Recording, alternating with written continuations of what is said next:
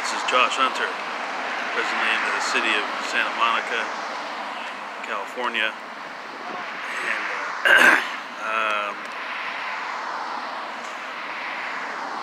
yesterday I was thinking of, as you know, I try to prepare for anything that could possibly happen. I want to make sure that I'm fully prepared for. Or I do have a belief which says I should be prepared for any and every scenario, or any and every scenario which is relevant to the things that I'm concerned with, as well as where I believe that I'm going. And so yesterday I was thinking to myself, like, how do you know where you're going? Like, how do you define where you're going? How can you tell where you're going? You know, because you live your whole life and you live a certain way, and you assume that you're going somewhere, right? I mean, the bodies are in motion, and as long as you're able to perceive motion, motion will continue to exist. I think a lot of people are afraid of there being no motion and, you know, just stillness. But I think that's not possible as long as you're aware of motion. I don't know if I already said this. I did say this out loud, but this is my second time saying it out loud, and I'm recording it now. Normally I don't rehearse, and I mean, I don't, like, when I make one of these videos, I'm not like sitting down with a pen and paper saying, oh, let me fucking say this shit. As I go throughout my day, I pay attention to what is important to me and what isn't. And I try to remember the things that are important, but I don't necessarily write it down. I want to make sure that I understand it so well that I know what to say at any given time. You see, because I'm constantly under some type of surveillance. There are literally cameras, security cameras around me all the time. At every point of the 24 hours, I am somewhere where a security camera is on and recording. By my understanding, security cameras, the videos they record are there for about 3 months, and then they're dumped. Generally speaking, that is my understanding of how long these recordings are kept. But with modern technology, they may be deciding to keep them for longer.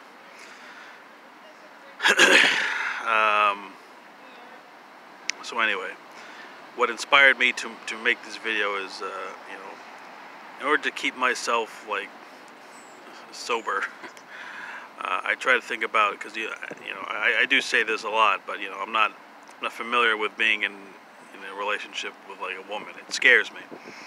So, I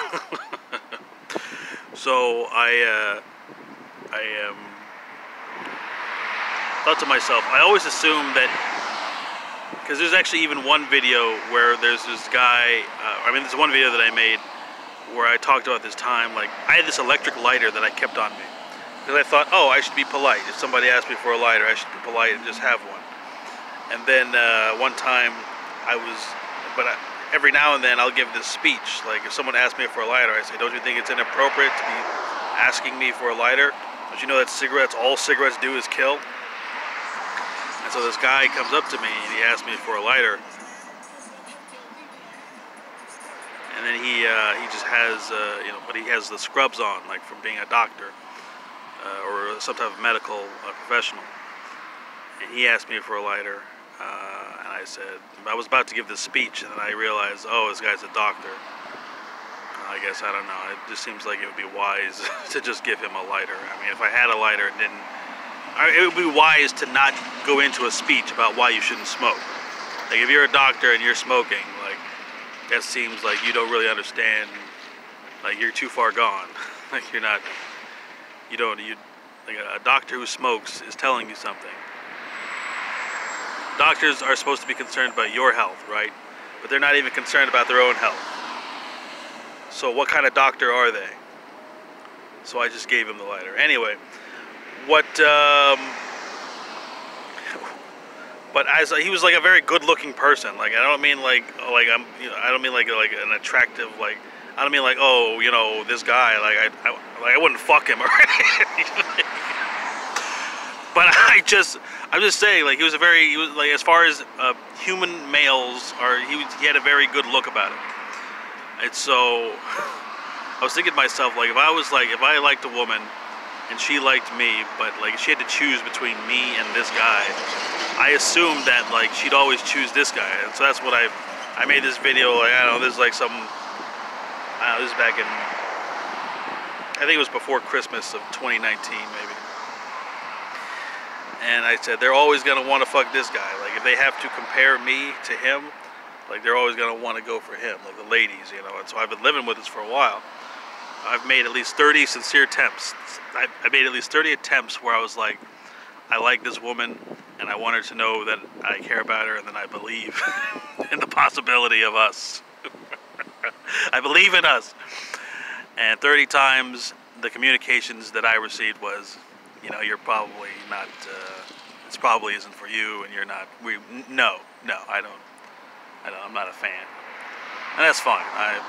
I process things pretty well, and so. But I have always been aware of this relationship, meaning they're all like, okay, if you have to choose between me and this guy, okay, who is like what you are supposed to want, like what they say, like, oh, you want this. Like they always choose the thing that they're told that they want, or something, or maybe that's what they do. And I don't know, what the fuck do I know? Oh shit, okay. So I was thinking today, some thought that had never fucking occurred to me was, what if like, and so I'm not saying like exactly, but I want you to have a vision, like and this pretty much works very well, I think. Like if you had to choose, like, all right, who do you want to be with? Like this guy or Taylor Lautner? You know, from like Twilight, okay? Like Taylor Lautner with his shirt off, or this fucking guy. And I know who I am in relation to this fucking guy. And so I just always assume that it's like people are having to choose between Taylor Lautner and me, you know. And so I've never been in a situation where someone was like, oh, okay, you know, I've never been like the Taylor Lautner in this situation. I've never been like Taylor Lautner with his shirt off in comparison to some other fella. I don't believe that I've ever looked that good to anyone, where someone was like, oh yeah, dude, you're fucking Taylor Lautner with his shirt off. Like, how fucking attractive. And so since I'm not aware of this, I want to make sure that I'm making decisions that are based upon reality. If I'm assuming that this isn't a possibility, then by necessity, my computations must be flawed. Okay, in an infinite series of events, there should be some scenario where that occurs, but apparently, I mean, you know, I haven't come across it. I haven't even perceived it, because I may be too confident in my own vision. I'm not saying that, oh, yeah, dude, I'm fucking like this great, and you guys ought to see it. That's not what I'm saying, because that's technically, to me anyway, a type of conceit to believe that you are, you know, oh, like I'm the best, you know. I'm not saying that Taylor Lautner is the best, but I'm just saying the idea, the belief in your own superiority regards to your perception of yourself in comparison to someone else, I think. But my assumption, and the general assumptions, and perhaps even an unconscious assumption that I make, is that any given scenario where a woman has like, she's like, oh, who should I choose?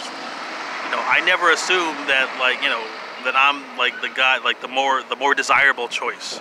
I do not have this feeling, oh, I'm the more desirable choice. And that's I don't have any proof of that. That's what 8 years of homelessness tells me. That I'm not something that, like if Taylor Lautner was just like fucking sitting out homeless, like just out on the street with his shirt off, and he's like, oh dude, I can't make any money, like I'm just hanging out, you know, oh, what am I gonna do? Like, how long would it take for him to get a fucking house? How long would it take?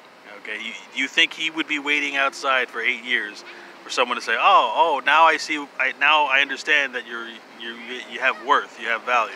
No, dude, he would be out here for like a minute, 60 fucking seconds, especially, anyway, 60 fucking seconds, no, sorry, 60 seconds, and that would be it. He'd be fucking done.